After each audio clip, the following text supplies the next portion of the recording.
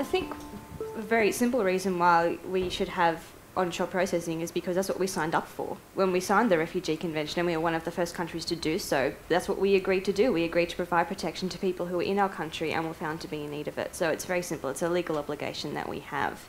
And the issues that are associated with offshore processing that the Refugee Council has concerns about is a lot of the time that's based on a policy of deterrence that's essentially based on causing harm to people who are already vulnerable or putting people in dangerous situations.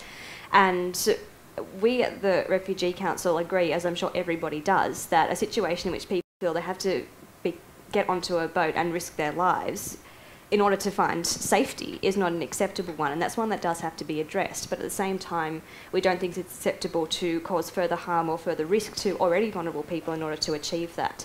So we believe that maintaining an onshore processing system would be the most humane way of dealing with the problem, particularly given that Australia has a legal obligation to do so.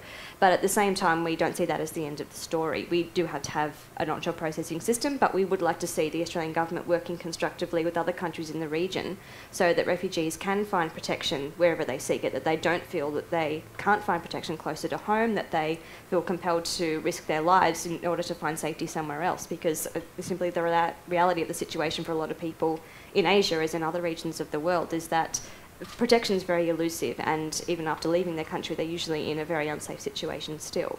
So we'd see, yes, onshore protection as being something positive that Australia should maintain, but at the same time, we'd like to see Australia doing other things to try and resolve the protection issues in our region, because they are very challenging, and Australia could play a lead role in resolving them.